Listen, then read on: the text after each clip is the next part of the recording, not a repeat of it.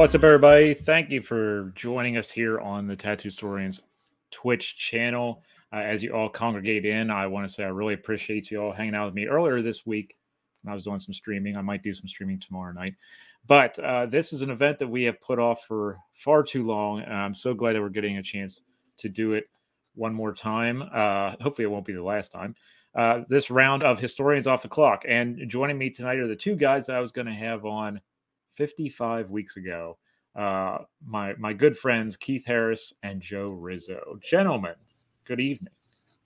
Greetings, John. How's it going, Joseph? Going well, thanks. Yeah, the long anticipated Historians Off the Clock. Yeah, this is we've held off for so long. I told the guys before we went live that I did not do another one of these until we could make up for the one that we had to cancel on January 6th of 2021. So, and you probably can understand why we canceled that night. I'll never forget that day, though, because it was just a flurry of messages between us. Like, I think this is a bad idea to go on. And we didn't get a chance to do it till tonight. So. Yeah, I remember. Obviously, I remember that day well, but I remember sending you that message where that afternoon I had a meeting at 3 o'clock that day, too. And I remember I sent them a message. I was like, maybe we should do this another day. And the one person didn't know what was going on. They're like, oh, what's up? I was like, you might want to turn the news on. Yeah, I was at school that day, and texting back and forth with my wife, and then checking all the things. It's like, oh my God, I couldn't believe that was actually happening. So then, of course, John and I chatted quickly and thought it would probably be appropriate to postpone. And so here we are. Yeah, I was in the car. I didn't know what was going on. I was just, driving along, and I all of a sudden could see my phone on the dash lighting up. Mm-hmm. And it was just a couple messages coming through right away, and people are like, you see what's going on? And I'm like, I have no idea what you're talking about. And, I was the furthest out of the loop. I don't think I got home until near the end of the day before I saw what was going on. And we had already started talking about, hey, let's postpone. And when I heard and saw then what was going on, it's like, well, yeah, obviously we're not gonna go on and have our usual jocularity on this day, And then it ended up we wanted to do it 3 weeks ago, and Keith was under the weather. So Joe and I are like, is this stricken with a pox, as it were? I know. I was like, I better be really careful today because we're on a bad stretch of outcomes here. I almost reached out to you, Joe, and I'm like, are you okay? I almost sent a message today because I'm like, it's gonna happen. We made it. Yeah. Stay inside, lock the doors, Yeah, just stay confined in one room. Didn't go hang gliding or anything today, rock climbing, nothing dangerous. Yeah. But for anyone who never experienced Historians Off the Clock before, this is the first time we've done it on Twitch.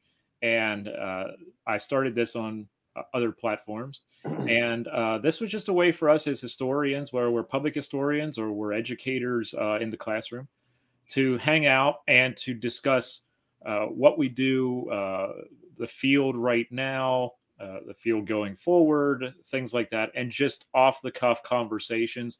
That's why I also put the disclaimer that no one is talking as their employer.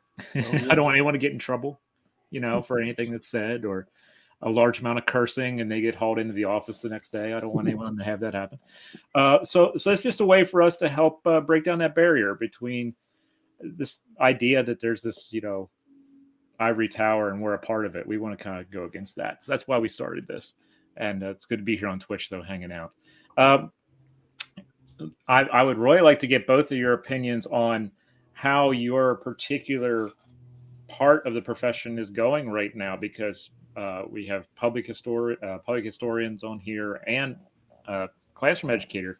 I think it's a really weird time in the field from both your perspectives. At least I would think. Joe, with the pandemic, I've noticed a lot of the museums and nonprofits and such have been hurting because a lot of them have had less funding, because things have been closed. From a public historian standpoint, what's been some things that you found to be challenging at this time? Yeah, I mean, there's a lot of challenging things, but I think there's also been some opportunities along the way as well, which I'm sure you've noticed. But like our biggest challenge is that, as a nonprofit, and you need to justify the money you get. and needed to continuously do things, unlike a government, museum or historic site, where they were under really orders that they weren't allowed to do programming.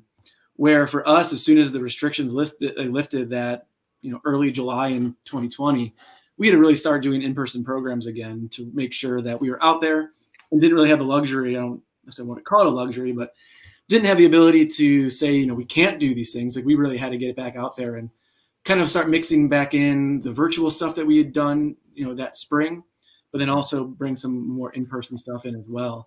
So sometimes I get asked, like, how the pandemic's impacting us. And from a program standpoint, it made some things a bit more challenging just logistically when we try to do as many things as we could outside.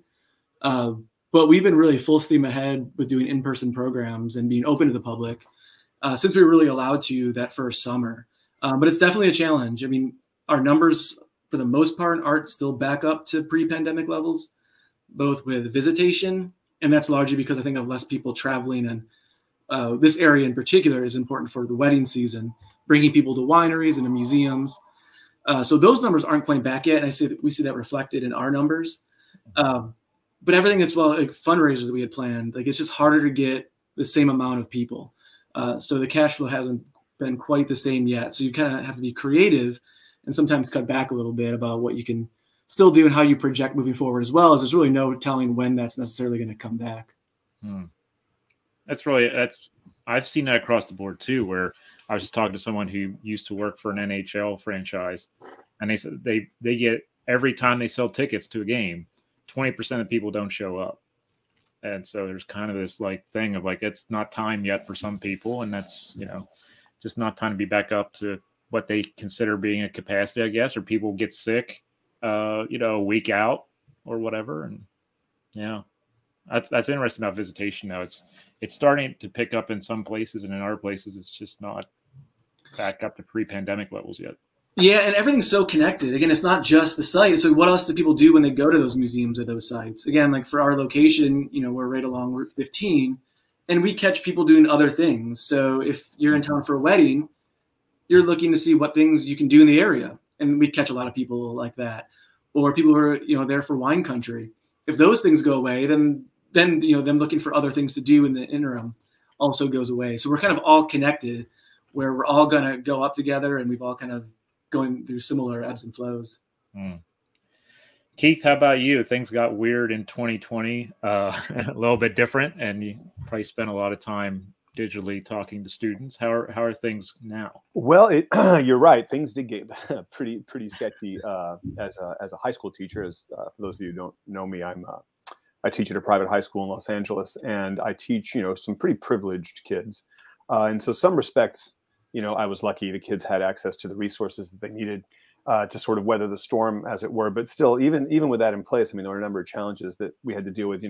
The virtual format really isn't the ideal format to teach. I think it's great for some things, and like Joe was saying, that some of this has opened up some opportunities. I mean, here we are having a virtual conversation, and in all parts of the country, and it works out great. So you can do that kind of thing. You can go to conferences. You can have different sort of things going on virtually. But teaching is a different story, I think, in that face-to-face, in-person, live, hands-on kind of stuff was missed for an entire year and the better part of 2 years. And what I found was, especially for the younger kids, the older kids have been around long enough, and they can kind of handle it, and they can cope with these kind of things. But the younger kids really missed the structure, and to a lesser extent the discipline that's associated with high school kids and high school students and middle school students coming into high school, making that sort of awkward transition into high school. They didn't have the things that were in place that really helped that.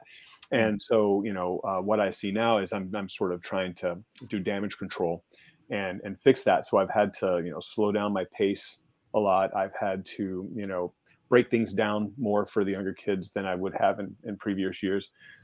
But it's one thing I think is great about kids is that they're resilient, and they can come back from this stuff fairly well, at least in my experience, what I'm seeing. I don't know if that's true across the board. Like I said, my kids come from privileged backgrounds, and they have lots of resources and lots of support systems in place, and a lot of kids don't have that. I mean, a significant amount of kids don't have that. And so, since my experience is different, I mean, I'm kind of seeing this in a different way. And my concern is that an entire generation is going to be suffering, dealing with the repercussions of this going forward for many, many years. And, and I'm sure we're going to see that, the next 5, 10, maybe even 15 years, depending on how long this sticks with us. But they're coming around, and and things are beginning to sort of be back to normal in a way. We're back in the classroom now, fully masked and all that kind of stuff. So it makes it difficult sometimes for me to hear, because I can't hear very well, and it's difficult because you teach so much with facial expressions and reading kids and their facial expressions. Sometimes it's hard when their faces are covered. So that's a bit of a challenge, but I guess I'm fairly lucky when you get right down to it. I'm in a good position, and my kids are in a good spot. So we're doing okay. We're doing okay. I was thinking about, as we were going through this, all three of us, if this would have happened, 25, 30 years ago, there would be no virtual learning, and we wouldn't have been doing it. So I've often thought about what would have been like for us 30 years ago if we would have experienced this, or 25 years ago. And there's no Zoom, there's no virtual learning.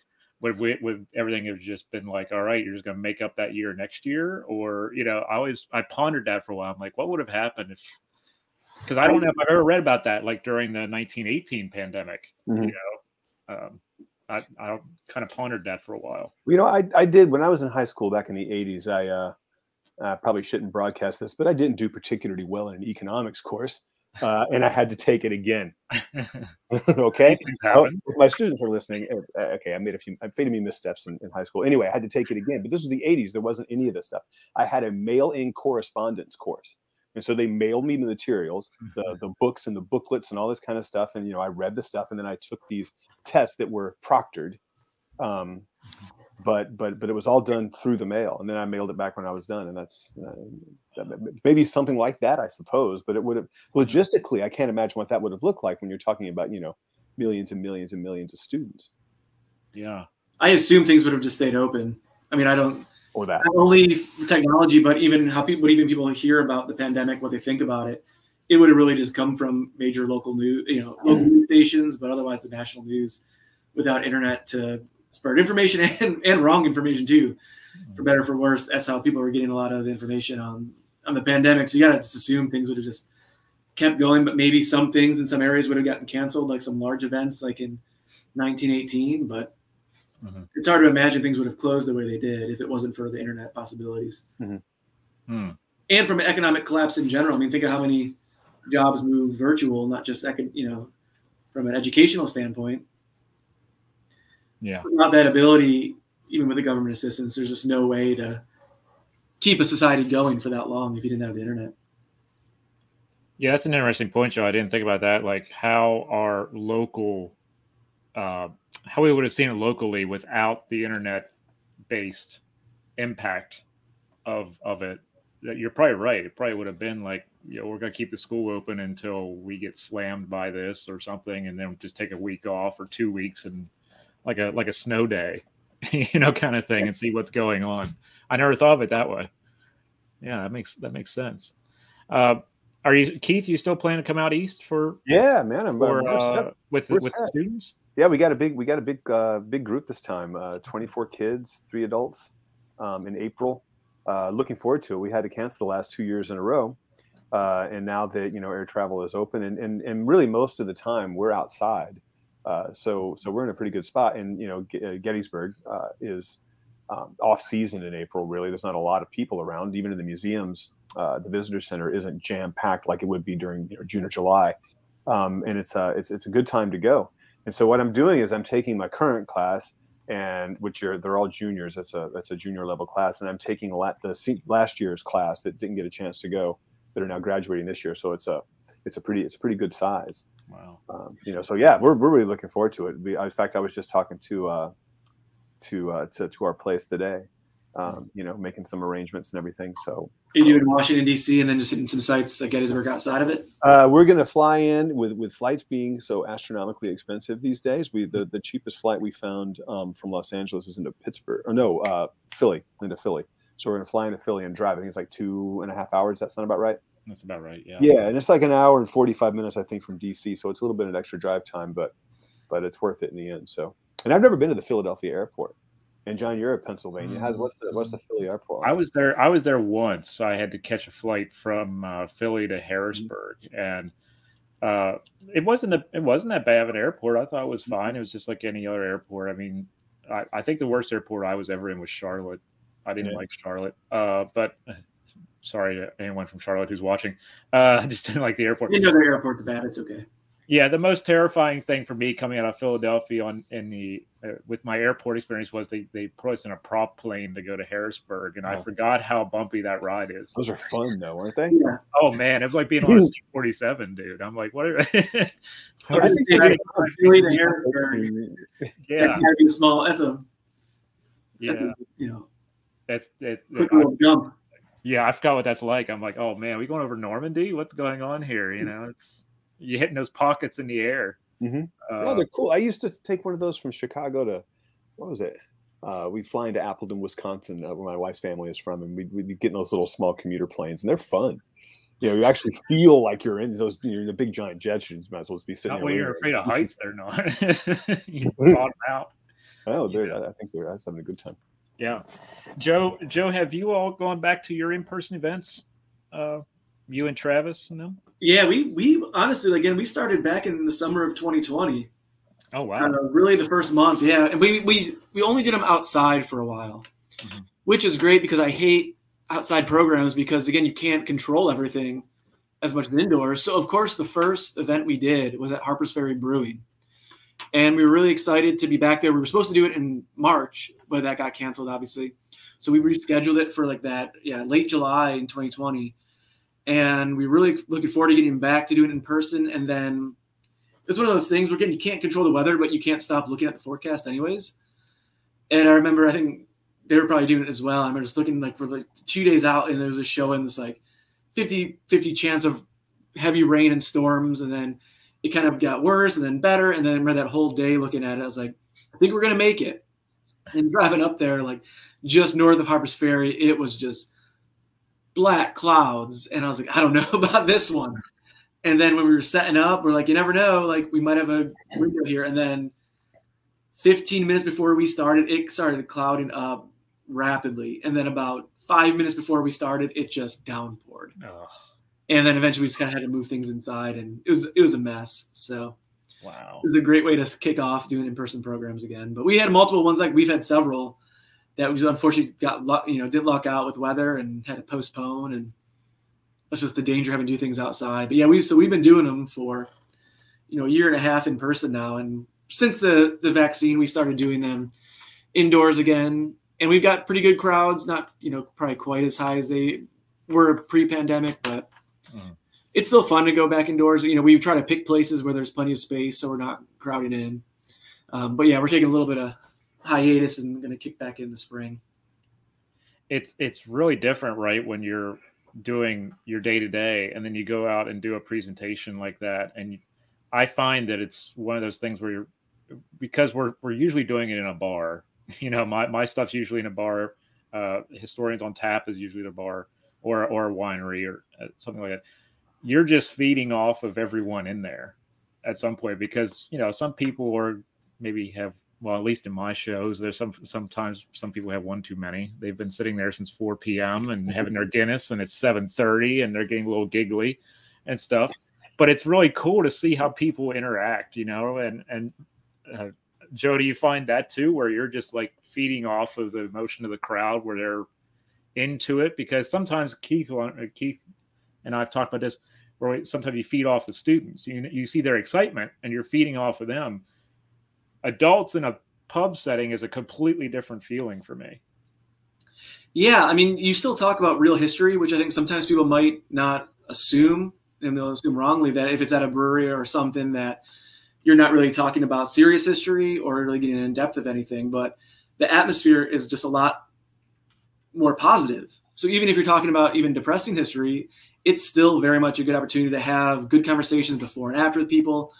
It doesn't always have to be so serious in terms of the interaction between you and individuals. It can be more lighthearted. You can make jokes, and it's just a more relaxed setting where even when we do lectures at the museum or at a library, you know, it's still a little bit more formal just because of the setting. But when you kind of bring it to a brewery, it's just inherently much more relaxed, and it's more inviting for people too, where they're more comfortable to sit there. Where it's weird, you know, sitting in a library or sitting in a brewery, it's just a lot more enticing to get people to go to a brewery, even if they're not even really drinkers, but just for the fact that it is a more relaxed atmosphere, and that makes it a little easier to converse, I think, as well. So I think it's brought in new people to follow us and kind of build on a following just for those programs. But I think the interactions are really probably some of the most beneficial we've had because it is a more relaxed atmosphere, even though the history is not really any different than if it was at a, you know, regular lecture. Mm-hmm. Keith, you would nail that out in LA. Let me tell you. That would be amazing. Yeah, I mean, I think it's really, honestly, I think it's a wonderful idea, you know, to set up something like that is informal, because I think sometimes people do get in this, John, is why I really like this format and what you're doing, is I think sometimes people think that academics or historians, whatever, they exist in a world that is inaccessible. And that's just, I mean, it's just not true. And I mean, you can experience that, I suppose, in certain contexts, but really, no. I mean, in another, you know, one of the things about platforms like this and, you know, podcasts and various other things, you can kind of see that historians have normal conversations and are real people and make jokes about stuff and say things that, you know, our institutions might not like, you know, that kind of stuff. We do those kinds of things all the time, which is perfectly fine. But I do think that a lot of people get the impression that, you know, we're sort of stuffy and unapproachable, and that's not true at all. I mean, I you know, I was fortunate enough, I think, to come up in a context where, you know, my advisor in graduate school was really keen on addressing the public in some way, and it was always, you know, he taught me to think about the public when I'm writing. And that sort of evolved into thinking about the public when I do anything. And so, you know, it's not just my academic writing, but just on my podcast and what little social media I have left. You probably noticed, John, that I've completely abandoned Twitter and Facebook. I tried to tag you for this stuff, and I'm like, where the hell did he go? What is going on? I'd had enough of it. So I still have Instagram, but I just couldn't take Twitter anymore. If you want to talk about that in historians, I mean, I'm happy to, but yeah, that's fine. I mean, it's whatever goes on here, it's fine. I don't even know how you guys handle. I've never had Twitter. I don't know if I could stand it for one day even. The only benefit I see of Twitter is getting sports news quickly. You know, Joe, I tell you what, it would drive me nuts. When I first went on Twitter, I was an early adopter. So what was that, 2007, something like that? Right when it first came out, and it was the most wonderful thing in the world, because, you know, different historians from different disciplines and different areas of expertise would come on, and lay people would come on who had a you know, I call them the informed public, right? People who were well read and well versed in some of the, you know, bigger ideas, even the historiography and various other things. We'd have really cool conversations, right? I mean, just really productive, interesting conversations, and we didn't always agree on stuff, but we had like these. And I know I'm painting this picture, which almost, wow, this sounds really awesome. Where do I go and do this? And maybe I'm being a little bit over the top in this, because there were some you know, a few things here and there, but for the most part, to the point where in the acknowledgments of my first book, I even thanked my Twitter following, and, you know, it grew. And then if I had like a question, needed a citation or needed a source, I would just put it on Twitter and I would have it instantaneously. You know, it would save me so much time. But within the last 4 years, it's just, you know, the platform just always seemed to leave me with a bad taste in my mouth. You know, whenever I would go on there and I would see people that I had a good deal of respect for, you know, just making these sort of, and I'm not going to name names or anything. I don't feel like doing that, but just, you know, making these sort of baseless accusations without evidence and making sweeping generalizations about people, about their colleagues, about, you know, people who might be on the other side of the political aisle than them, without just all kinds of stuff. And it got so nasty and so unproductive to me. that I just, I tried to back away from it, and I kept getting sucked back in. It's like, and finally I just deleted the whole thing, and I've been infinitely happier since I did that. It's been several months. I had my withdrawals, right? Because I was on there all the time, as you know. I had a fairly decent following, and I was on there quite a bit, and I did the same with Facebook. And it's been it was a release, I think. Still on Instagram though. I'm still there, which is nice. That's my happy spot for social media. But the rest of it, I just can't deal. Maybe I'll come back. That's still primarily memes and pictures, so there's nothing wrong with that. Yeah, no, I mean, I go on Instagram and talk about books. That's pretty much what I do. Yeah, and really with Facebook, if I didn't have to have it for work, I would have deleted it a long time ago, to be honest with you. It's I have to have, I have different accounts for work and posting for work. But if it was just personal stuff, like it just doesn't bring any sort of positivity, I feel, when it really comes down to it. It's sad because it used to like a web of negativity, and then like you're having like arguments in your head with people who you don't even hardly know and don't even care about. Right. And clearly you wouldn't change anyone's mind anyways, even if you did want to step in and converse. And so it will just drive you nuts. Right. Yeah. I'm seeing that a lot with my peer group who are on TikTok now. Before, excuse me, I'm coughing here. I don't know why. Before, I was one of the early adopters of TikTok for the historians, kind of, where it was like there's only maybe 3 of us on here. Now I'm starting to see more people who do history coming on there, and they're posting stuff where I know it's going to cause a reaction. I just know right away. I'm like, they don't realize it probably in a moment, but it's almost like they just threw the bait out there, and it's just like, okay, you just threw the chum in the water, and here come the sharks. And then they're like, wow, I'm getting so many people who are saying this awful stuff, and I'm like, you're throwing the bait in the water. You gotta, and the more I'm on there, the more I see that for me personally, it may not be a correct platform for what I want to do. And like you guys said, there's Keith was self-aware enough to understand it was time to go off of Twitter, or Joe not having it, and it was one of those things where the other day I was just thinking about it, I'm like, maybe this platform is the one that's not for me, because there's so many just username and 9 numbers afterwards with no face. And I'm like, I would just be hitting the ban button all day, because I have no problem banning people.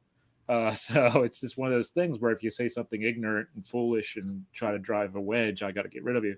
And I see so much of that on there. And I think it's also because the platform is so young compared to, the Facebooks or Instagrams or whatever else. So yeah, it's a self-awareness thing, right? Where you're going to put your project up on, if you have one, you're going to put it up on a platform to get some notoriety for it that's comfortable for you. And I think out of like the 8 platforms that I'm on, that's the one where it's like, that's the most caustic one. And I just don't have the drive to put stuff up on there. It's just the way it is. Now I know it's great for other stuff. I follow a lot of gamers on there and stuff, but for history, there's so much back and forth, and people who are listening to respond, they're not listening to understand. So that's the thing, that really drives a wedge. And I think that shows how you really just can't replicate in-person programs. Like if you do something virtually, like there's inevitably, it sets up inherently a potential clash, and people taking more aggressive postures on things unnecessarily so. But when things are in person, like between tours, lectures, like, talks at breweries, even, exhibits, pop-up things, like the dialogue is just so much more pleasant. It's a better experience, and it's so much more productive. Like that's one thing that, virtual is great in a lot of ways, but it's never gonna fully be in person. Like you really can't replicate it. I think the likelihood of somebody going after you in a sort of a troll-like fashion in person is not very high. It's low. I mean, they hide behind anonymity, like you said. They no face and a couple of letters with a bunch of numbers after it. And, they can go on and say whatever they want because they get a kick out of it. I think they get a kick out of seeing people get, react and try to argue with them and things like that. I mean, I got dragged into a number of these arguments years and years ago before I left, but I finally decided to stop because that's all they're really doing is just trying to get you to do that. I think there's something, And then, of course, your platform, if they're getting you to argue with them, that amplifies their platform. And so they're using your following to send a message out. And I think that, there's some big accounts and big names on Twitter that engage in those kind of, foolish arguments. And again, without naming names, I think that that's counterproductive. I don't know, what good it's doing, to be honest with you, unless you enjoy doing it, be my guest, but I don't know why anybody would. But still, Yeah. Do you find your students, like, are they having harder times with class discussions and conversing with each other, both between the pandemic and the fact that they're probably on 5+ different social media platforms? Yeah. So I teach, my younger kids, they're on platforms that I have no idea what they're even doing. I have no, I guess I sound like an old guy, but some of the older ones are on, like, they go on Reddit and various other things, and they read stuff that is clearly agenda driven and political, and they bring it to class, and I go, listen, you have to know where these people are coming from. I'm not pointing fingers at any political party or any ideology here, because it's across the board. People will use these things, they'll weaponize history to try to promote whatever agenda it is they're trying to promote. And the kids will bring this stuff to class, and I say, as a historian, I believe that the hallmark of intellectual integrity is to sort of work through these things to see where these guys are coming from, what evidence are they using, what biases may they hold, and what's the point of them doing what they're doing. So when they bring the stuff they see on websites, we can take, like, the Black Confederate myth, for example, right? We'll talk about that in my Civil War course. We'll talk about the sort of myth and that's been put together over the last 100+ years to sort of distance the Confederate cause from slavery or racism or what something along those lines, and they sort of create this mythos of tens of thousands of blacks walking away from their plantations to willingly join the Confederate cause. And, it's just like you hear this stuff, and you can see this stuff on websites, and they bring this to my class and go, Dr. Harris, have you seen this stuff? And I go, yeah, it's this nonsense. Where do you think this stuff comes from? And then we talk about it. So in a sense, I'm happy that they come to me with some of these things without just taking it at face value. And they do all the time with all kinds of stuff, and not just the stuff on that end, but stuff on the other side too, that seems fishy. Right. And so when they bring stuff to me that seems fishy, what we do is we talk about it. So it's a learning experience. And I'm glad now that we're back face to face, we can have those office hours meetings where we sit in my office and just have, like, a real conversation about, the use and the misuse of history. Because there's lots of folks all over the place that are doing history really, really poorly right now. Using it to promote whatever political agenda they happen to have. And so it comes up all the time. And they follow the rabbit holes because I guess they have a lot of time on their hands. I don't know, but they tend to do that. And so, yeah, we've had some pretty good productive conversations about it. I think I have some open-minded kids, though. I keep I keep saying that I'm lucky and I'm fortunate that I have the kids that I do, and a lot of them, even the ones that maybe resist at first, after a while. After a number of conversations, they begin to open their mind to different ideas.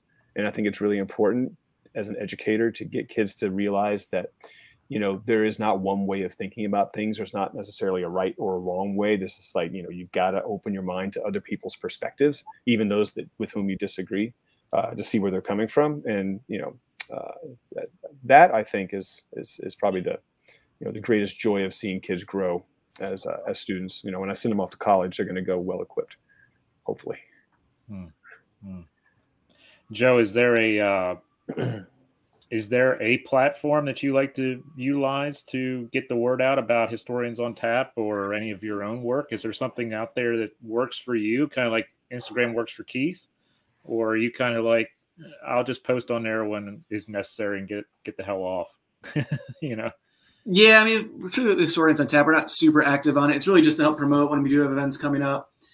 Facebook is still pretty effective by and large, but Instagram too. It's very different followers, especially like for the museum as well. I try to do not always the same kind of content, like some Instagram things, some Facebook things, because there are very different people, and like what things get reactions are very different. I just don't have it in me to do a Twitter page or anything beyond that. I can really only handle Instagram and Facebook for the museum or historians on tap. But I mean, they're both different crowds, which I think makes it pretty fun, and then helps you mix it up as well. So it's not like you're only throwing one thing out there and that's it. Mix it up a little bit for what works better for the scrolling Instagram crowd in terms of visuals. I've had things that have gotten great responses on Instagram, and then on Facebook, absolutely nothing. And the opposite too. So I think you kind of learning the audience and learning what's more effective on a more content-based one like Facebook can be is really the way to go. But maybe something new will come along. I mean, there's so much out there. I feel like social media, in terms of what's at least working, Facebook and Instagram are still the two main ones. Yeah, Keith, I kind of felt that way about podcasting. I was thinking that I kind of scratched that itch. And I felt like there are so many out here podcasting now that it was just getting lost in the weeds. And it's almost like I got to do something else other than this right now. And you podcasted a lot more than I did. What are your thoughts on that sort of thing? Yeah, I feel kind of the same way that you did. I did it for, I'll say 4 years. I had that show running for about 4 years, I think. Had some heavy hitting historians on, had some great conversations and I got it to the point where I was doing it twice a week, which was labor intensive, but I enjoyed it, and I got some traction with it. Oh, yeah. And it was getting some good traction, and I was my name was getting handled around, passed around, and so I was getting a good following there. But when the pandemic, well, it already kind of started, but when the pandemic hit, it really accelerated, and suddenly everybody had a podcast, and that's great. I encourage anybody who wants to talk about history to talk about it in any format that they possibly can. But it was so many out there. It's like, I found myself, I was subscribed to, dozens and dozens. How am I going to listen to all of these, and I thought, for the time being, I'm just going to let that simmer. And so I've got season 1, which is like 2016 to 2020. And I'm going to let that sit there for a while on my website. And then, I'm going to try to reimagine what the podcast is, and rethink it for maybe no promises, but maybe this summer is to resurrect that, but in a somewhat different way. I mean, the 45-minute interview is great, but it's not particularly imaginative and or novel. So I was trying to think of some other thing that I might do. So I'm kicking around some ideas that might be cool for a podcast type thing. Make it more of a show that's in a podcast format, that does some other things apart from the sort of traditional interview. It's coming, but I feel the way, there's a lot of people that I've spoken to about this that have done podcasts in the past that feel the same way. It's like this, it's really saturated right now. And like you said, it's a lot of work. I had friends who aren't historians or aren't in the field at all, and really only know whatever history is from randomly things I've told them. And they're like, "Oh, you should start a podcast." I was like, "Are you kidding me? Like, what work that takes to go into? Like, I don't have time for that." And is the reward worth it? Where I feel like maybe some future podcasts, it almost has to be like a radio show where it's a little bit of a variety. Like you're talking history, but like you're also talking about the football game from a few days ago or other things. Kind of brings in it where it almost becomes part of. People tune in because they feel like it's a part of a little bit of a community, and you get a little bit of variety of things too, like you would on more of like a radio show kind of thing rather than a traditional podcast. But you're right. I mean, there's so many, and especially for people who are already really busy, like, do you necessarily want to listen to only a history podcast if you've been doing that all day? If you're in the field. Yeah, I mean, there's all kinds of ideas. I mean, I like the variety, the variety angle of it, and something that I kind of tried to do a little bit when I was doing interviews, and try to have like a somewhat more informal conversation with historians, talk about their work. And Joe, like you were saying, I mean, this is like really super labor intensive because, of course, you have to be familiar with all of their work, right? They have a new book coming out. You've got to read the book. You've got to prep. You got to do all the front end stuff, to get ready for these things. So you've got good questions ready to go and that kind of thing. And you got to be able to handle, and I do a lot of Civil War stuff, but I was bringing in people from all kinds of fields. And so, you know, you have to do your homework. And then of course there's the technical angle of it. So if you're not technically savvy, it can be a bit of a struggle. And there's a lot of different platforms that make it easy. So for folks like me who aren't really good with technology, you can just sort of kind of drag and drop a lot of the stuff and edit, and it makes it a little bit easier. And then of course there's the promotion end of it. So it's really, really labor intensive. There's a lot of stuff going on with the podcast. But I like the idea, you know, Joe, what you were saying is like to make it about a community or about a conversation where it's not just sort of like what we're doing now, right? I mean, we talked about history, we'll talk about all kinds of things. And that would be I think a good way to sort of transition from the older traditional style into something a little bit more user or a little bit more public friendly, maybe. Yeah, I think when you have kind of the 45-minute segments like we used to do, you know, where we would talk to someone for 45 minutes about whatever it is with their book or something they're doing in the field or, you know, whatever it may be, it almost became like listening to the professor in the three-piece suit behind the podium who just drones, because it was getting lost in the translation, right? By 15-minute mark, I'm already checking out, and this is my jam. You know, and I'm like, if I'm checking out, what's the guy down the street or the woman down the street doing? They're checking out too.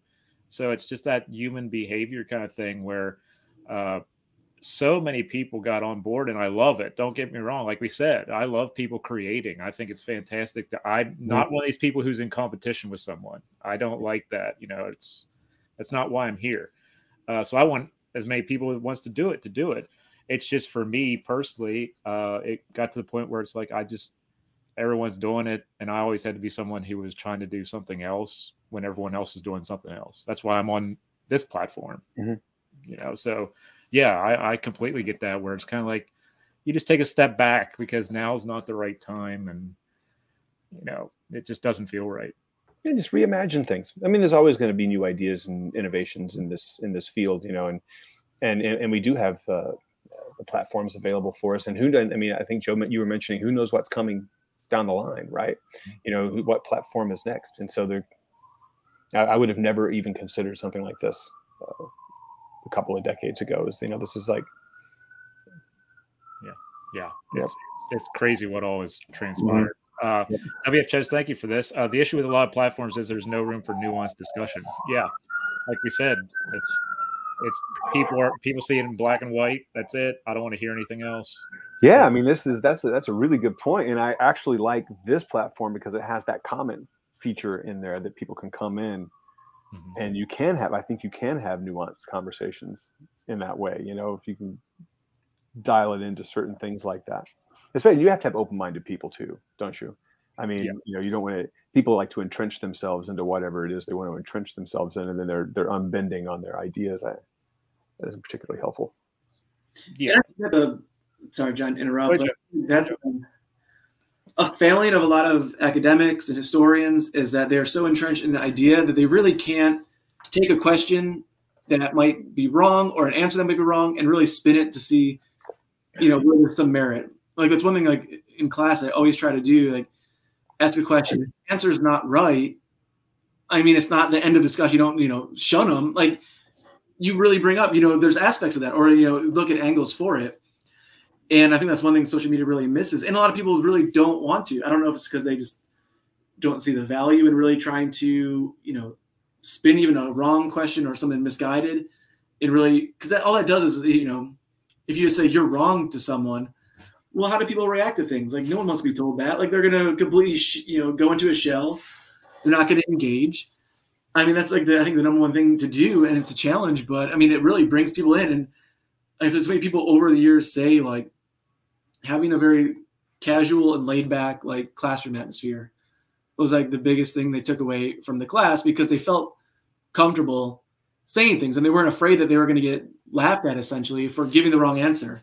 So, you know, they didn't just keep their opinion to themselves out of fear of what, you know, someone might say to their question or their answer to something. And I think with social media, that's clearly you don't get, where you don't get that respect necessarily and the back and forth that you do with someone in a classroom or during a lecture or even just in a more informal setting like this, even virtually. Yeah, I mean, I would encourage, you know, pretty much anybody, but especially teachers, is to like sort of take that wall down and kind of, you know, and acknowledge that. And it's something I like to do with my students all the time, is to acknowledge the very real possibility that I'm wrong about everything that I say.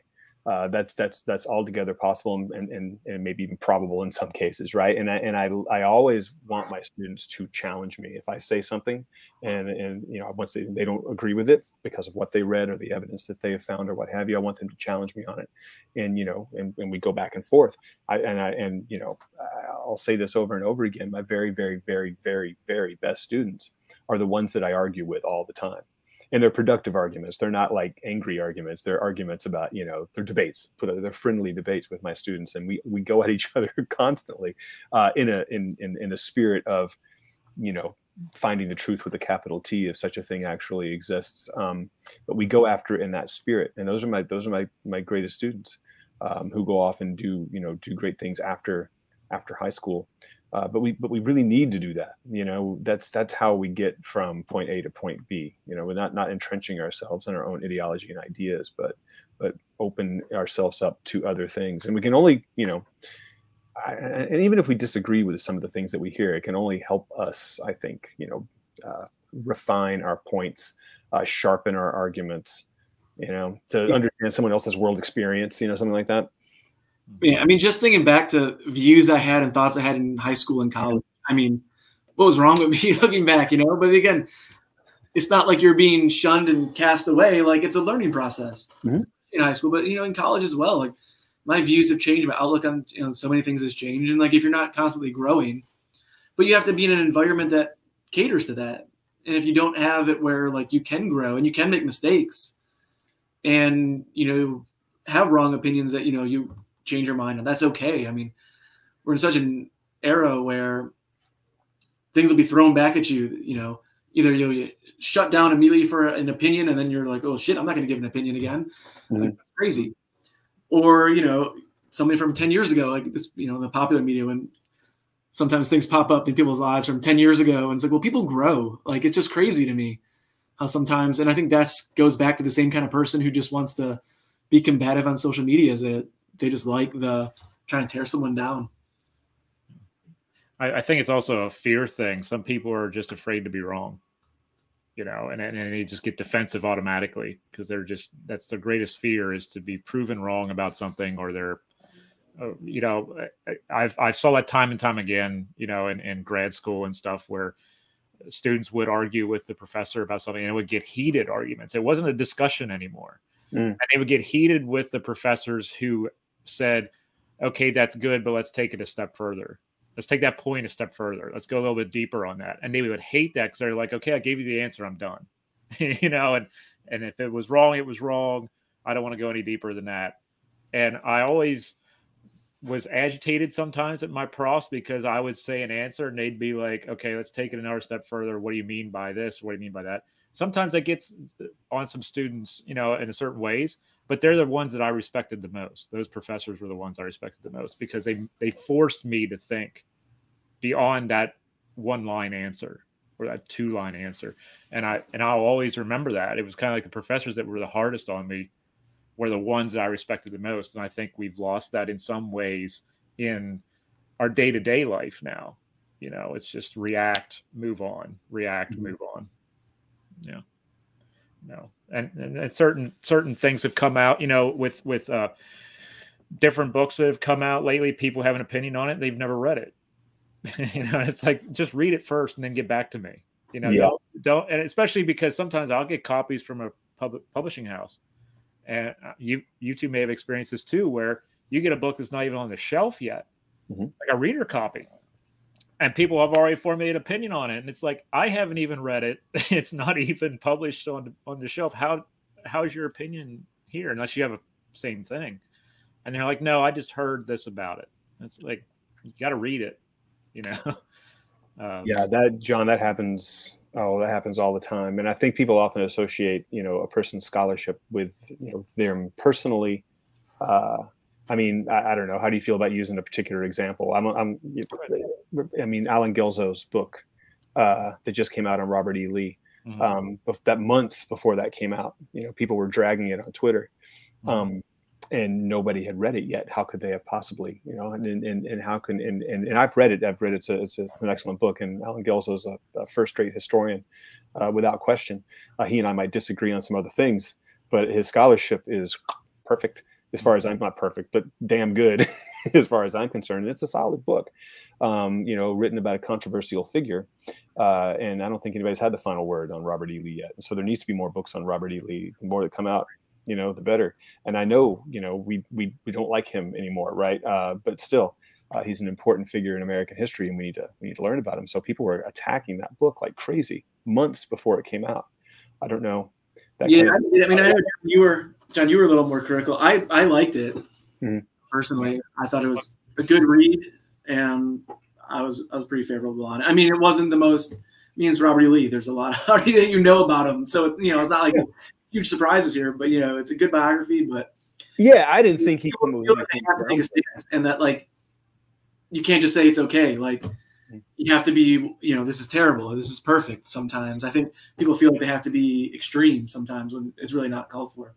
Maybe so. I mean, you know, honestly, I didn't think there was anything particularly groundbreaking in that book, but it was still a very good book, and he's an excellent writer.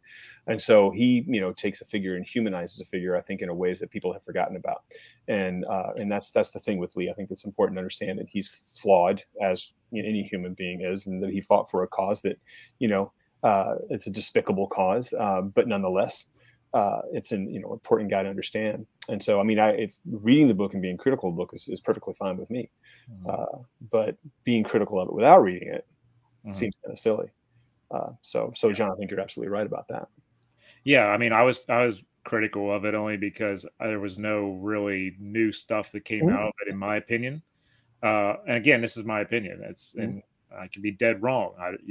I read it. I wasn't blown away by like any new stuff or anything like that. Great writer, no doubt about that. Fantastic. You know, fantastic writer. I love the prose in it. It was great. It flowed really nicely. I kept turning the page. I kept going. You know, and I read it pretty quickly because of that. But I just felt that there's nothing groundbreaking there. I just saw it as a conservative historian finally says that Robert E. Lee was a traitor. You know, that's pretty interesting that he said. To me, that's the way I saw it, and but that's just me. You know, you guys saw it differently, and that's great. Like the late Meatloaf said, 2 out of 3 ain't bad. So you know, we'll run with that one. That's cool. That's the historian's off the clock review. Yeah, there it is. I was much more critical of his book on Gettysburg. That I thought he took a couple of swings and misses with that one. But he's always been harsh on Meade, and I think that's where I have a sticking point with him. Yeah, I felt the same way. I think with his Gettysburg book, I think the way he set it up is it was Lee's to win or lose, right? And it didn't give enough credit to the Union Army, you know, for actually doing things that defeated Robert E. Lee in there. So I think he looked at, you know, in a sort of a typical way, I think. And I think a lot of historians take this approach. You know, it's like what Confederate made what mistake, and that's why they lost the battle there. And it doesn't, you know, like George Pickett. I think George Pickett allegedly, I don't know if he actually said this, and Joe, you're laughing, you know the quote, when asked, you know, right, I think the Union Army had something to do with it, right? And I think he's right. I don't know if that's an apocryphal quote or not, but you know, it's a good one, either way. But yeah, this was making history fun too. Like, it's good that we don't all agree on the same books. Like, if you actually read them and you have actually, you know, balanced opinions and reasoning behind it. I mean, otherwise we'd be out of jobs because we'd all be done. One book comes out on something and that's it. Right. And that's like you say, Joe, that's the beauty of it. You know, some people would be arguing about the fact that, you know, if they were in my shoes, they'd be arguing with you two about it. And I'm just like, no, that's how it's supposed to work. You know, some people are good. You know, Siskel and Ebert sometimes never agreed on a movie. You know, many times never agreed on a movie. So it's just one of those things where we could read the same book, and we have read the same book. All three of us have read that book, and we've come to conclusions that aren't going to be agreeable amongst one of us, and that's fine. That's the way it goes. You know, I like the Gettysburg book better than I did the Lee book, but that was just me. But you know. And someone else could come along and say the exact opposite, and that's great. You know, I think that we need to have that more in the context of the field, where people are not, you know, if we posted those on Twitter like that, could you imagine what would happen? You know, if Keith comes on there and he says what he said here, and then I come on and say, yeah, I agree with you, but what did it prove? And I go into my thing, it would blow up, you know, because people don't talk like this when they're on Twitter, you know, or whatever our platform you want to put it on. So yeah, I love the fact that we can sit and have disagreements on the latest books or movies or whatever else. That's what makes it more fun. You know, you have to have kind of thick skin when you're a historian. You do. You really do. Learn that in graduate school. The first year was hard. And say, why is everybody being so mean to me? It's like, this is where no. Graduate school is just terrible. Like, not only does it have thick skin, and, like, you realize how much you don't know. That's what it was. It's just like you realize that history, you know, you better really get familiar with historiography quick. Yeah. You know, realize that's really what grad school is going to come down to. Like, yeah, it's a tough first year. No, I think my first year in graduate school, you know, because I did really well as an undergraduate, you know, and I thought, okay, graduate school is just going to be like that, except it's going to be a little bit harder. And I was dead wrong about that. So I had my first year of grad school was rough. You know, and once I found my legs and figured out that it was really, you know, about the historiography, it's about all that kind of thing. And once I figured out how to do all that, then you know, things turned around for me. My first year was tough in graduate school. I didn't know if I was going to make it or not. You know, I went through a pretty rigorous program, but you know, but it can be, you know, pretty soul crushing. You know, and for those of you listening who are considering it, it can be. You have to, you know, accept that. But at the same time, it can be very rewarding too. I mean, you make good friends, you have lasting relationships, you know, learn like this insane amount of cool stuff. You know, you're not much fun at parties after that because that's all you want to talk about, you know. But no, it can be a rewarding experience also, I think. Yeah, it is a culture shock a little bit. Yeah, no joke. Kind of courses, and I mean, I had a tough adjustment from high school to college.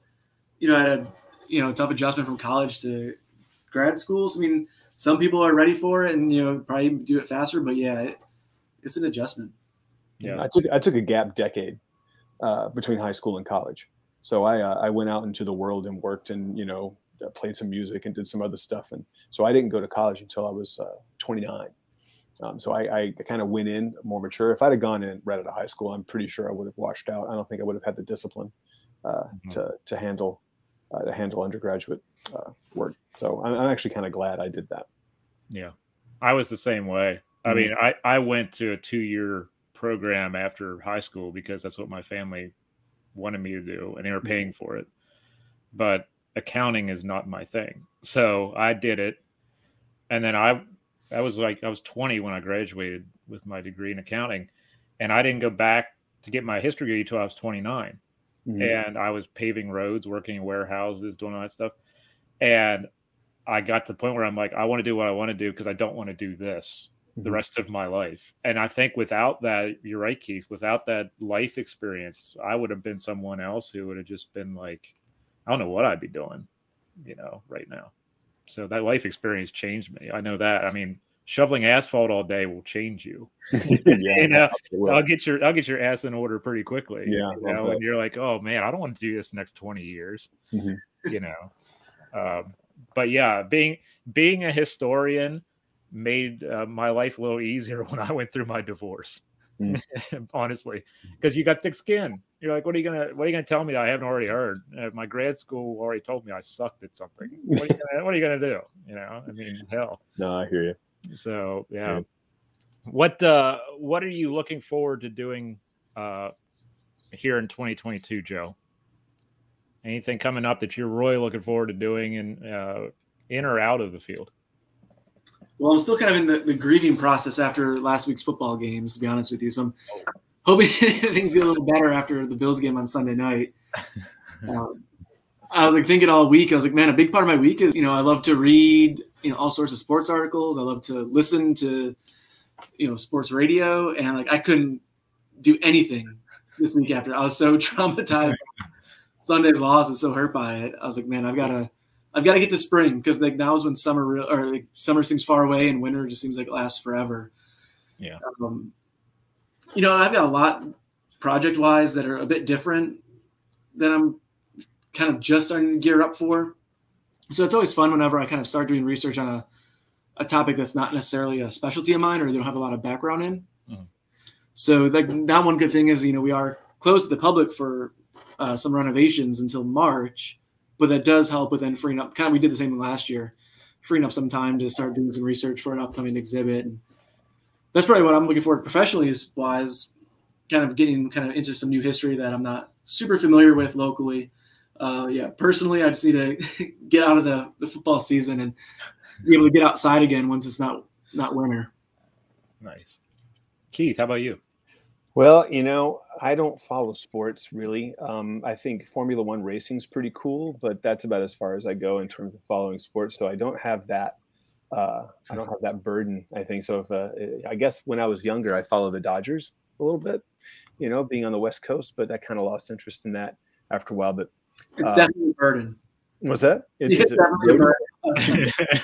It's true. Yeah, I mean, I guess if there's a Dodger game on, I would watch it, you know, just because I think the sport is kind of fun, but I don't get too caught up in all that kind of stuff. But you know, I really want to do, and this is something that I spend way too much time in my study. I mean, I love it here. I'm surrounded by all these wonderful books, and I love reading, and I love doing this. But I got to get outside. That's something that I miss doing more.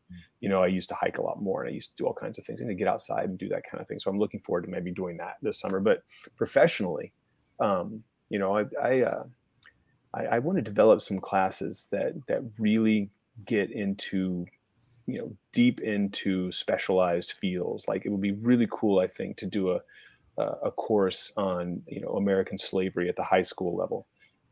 You know, again, I have the latitude to create these courses if I want to have some of the resources. So I mean, I've said this multiple times already tonight. I'm very privileged in that way, and I acknowledge that. But I would like to be able to do that, you know, at the high school level, to get, you know, down to that level and really go through the historiography of American slavery, go through, you know, the Freedom documentary set, the Barbara Fields and Ira Berlin thing out of Maryland, and really break down the, you know, the firsthand accounts of that, to understand just how deeply entrenched that institution is in United States history, to help kids, you know, that don't really get, I think, the legacy of slavery and how pronounced that is in the United States in so many ways. So I know there's a lot of people that disagree with me and say that, you know, maybe we should move on, maybe not dwell so much on those kinds of things. I mean, I think I would disagree with them. Love to talk to them about it, but I think it's an important topic. And so that'd be a cool class to take. So I want to, you know, develop more of those kinds of things, more seminars for my advanced kids. You know, when I started teaching high school, I wasn't sure that kids, 17, 16, 17-year-olds had the maturity to deal with some of the stuff. And I was pleasantly corrected in that. They really do. If you give them, you know, the chance to think deeply about these kinds of things, they can pull it off. And I've got kids that are doing stuff that, you know, when I was TAing at the University of Virginia, you know, I'm not going to throw UVA under the bus. That's my crew. But I mean, I've got kids producing work right now that's better than a lot of the stuff that I read when I was TAing undergraduates at the University of Virginia. You know, they can do it. They can really come up with some thoughtful analysis, some engaging stuff if you give them the chance. And I think more teachers need to give their kids the chance, you know. Mm-hmm. So I'm looking forward to doing that kind of stuff in the coming years. And that's a great idea. I mean, I'm just thinking back to high school myself. Like, two of the probably most impactful classes I took were new classes that were almost exploratory by the same teacher. One was a humanities class, and then it was just really called the humanities. And then another one was, you know, an anthropology class that was kind of new being offered. And I took both of them. So I'd taken multiple classes with this teacher, and like, it just kind of made me think about things in such different ways, especially because I knew I liked history.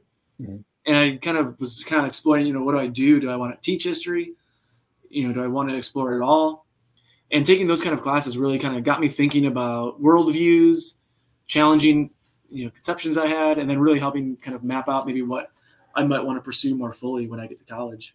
Yeah, that's cool, man. I didn't have anything like that in high school. Nothing at all. I had your sort of standard, you know, I didn't either. U.S. history and I think some sort of European history, and that's really, I mean, that's it. You know, I would love to have. I mean, I don't know if I'm not qualified to teach. You know, like any. So I mean, my outside field in grad school was West Africa. I'm not even close to qualified to teaching that, but I would love to, you know, have that class available for my kids and work with other teachers to develop things like this. You know, just to give kids a chance to broaden their understanding, broaden their horizons, to think about fields in different ways.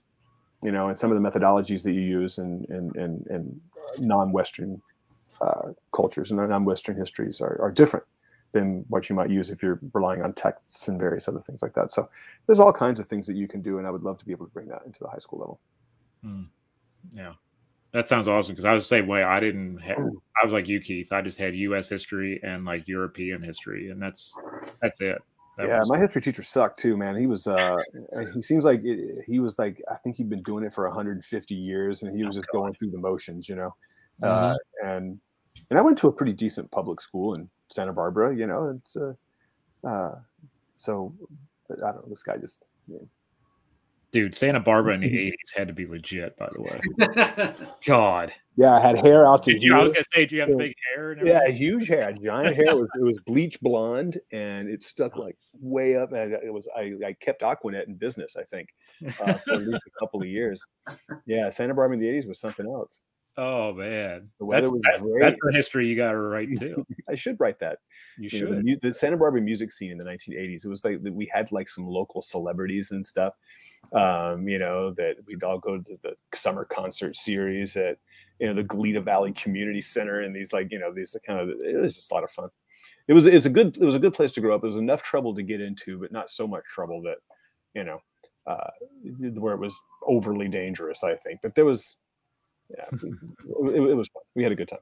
Where were you living between that and then going to UVA? Were you in California all the way up? Yeah, I was in Los Angeles, and so I went to UCLA undergraduate, and then when I was done with that, moved to Charlottesville for, I think I was there for 7 years to complete the program, and then came back to LA. So I'm not from here. I'm from Alabama originally, but my family moved to Southern California in 1976. So I pretty much I was a little kid, so I pretty much grew up on the West Coast. Was that a big culture shock for you from West Coast to Charlottesville? Yeah, it was huge. It was you know, so I didn't live in Charlottesville. I lived outside of Charlottesville in the Shenandoah Valley, in a little community called Stewart's Draft, which is kind of sandwiched between Waynesboro and Stanton, if you're familiar at all with that area. And it's a little small town that rolls up the sidewalks at 6 o'clock, you know, in the afternoon. It was a very different vibe, you know, and I never really quite fit in ever. And so, you know, I was happy to come back to the West Coast. And that's not, you know, nothing on Virginia. It's a cool place. But you know, I'm a real West Coast guy, real big city guy. You know, so I like it out. I like it out here. But yeah, it was a huge culture shock, man. Just night and day. Yes, I can imagine Santa Barbara to Charlottesville. Oh, well, Santa Barbara to Los Angeles, to Charlottesville. Oh, that was a big one. Wow, that's crazy. Yeah, that is a book in itself. I can't wait to read your autobiography someday about that. I don't know who on earth would be interested in that, but you know, who knows? Who knows? Who knows? You can self-publish; it'll be fine. I could. You could distribute it as an NFT, and it'll be fine. I could, right? And I've just recently found out what that was. This is how behind the times I am. No, you're ahead. You're ahead of the time. There's plenty of people who don't know what the hell that is, so that's fine. I'm actually thinking of, in 2022, I'm actually thinking of taking some time and looking at virtual worlds and virtual reality from the historical standpoint, and doing some stuff on that, because I have the Oculus headset and all that, and I'm thinking about doing some stuff on there to mix things up a little bit and to, you know, do some reviews of things. And I know there's like a Titanic experience, and there's like also, but National Geographic also has virtual worlds on there where you can go to the different spots around the world and see, like, you know, Machu Picchu and all this stuff. So I want to check that out and see what's going on. So I guess I've become so accustomed to not being around people. I'm just going to put myself in a different world altogether and just hang out there and be like, we'll just do our pub thing from in the virtual reality space. That's fine. You know, much less fights. So that's good. Why not? Why not? But hey, I appreciate you guys coming on. This has been fantastic. I don't want to take up any more of your time, but this has been a long time coming, and I'm glad we could finally get on here together and hang out for a while on Twitch. Yeah, me too. Thanks. I've been looking forward to this. So I was glad to be here. Yeah, this is the first virtual program I've done in a while at this point, which is probably a good sign for the pandemic that everything reinforced them. But it's, yeah, again, like I think there's always going to be a hybrid form of virtual in person, but it's fun to be able to do this. Like when else could 3 people from 3 different states kind of just, get together and not have it be a completely unusual thing. Yeah, that is very cool. That's true. Yeah, I think you're right, Joe. Silver lining to all of this stuff, I think. I think there is going to be a thing where we'll definitely go back to in-person stuff, and we'll get our vibes with that, and we'll go back to tours at historical sites and everything. But I think this is still going to be a component, even if it is a lesser component, in the future. I still think it's going to be a thing, and I hope it is, because I built my project on these things. So I hope it keeps going, or I'm screwed. But again, guys, I appreciate your time. It's been awesome, and thank you so much for coming on the Twitch platform for something a little different. Well, thanks, John. Anytime. You're very welcome. You're very welcome. Everybody, thank you for following along with us this evening and being a part of the conversation and being in here. Thank you for all the new follows and everyone jumping in the chat. I appreciate everyone hanging out with us. We'll see you very soon right here on Twitch. Keep reading and stay healthy, everybody. Take care.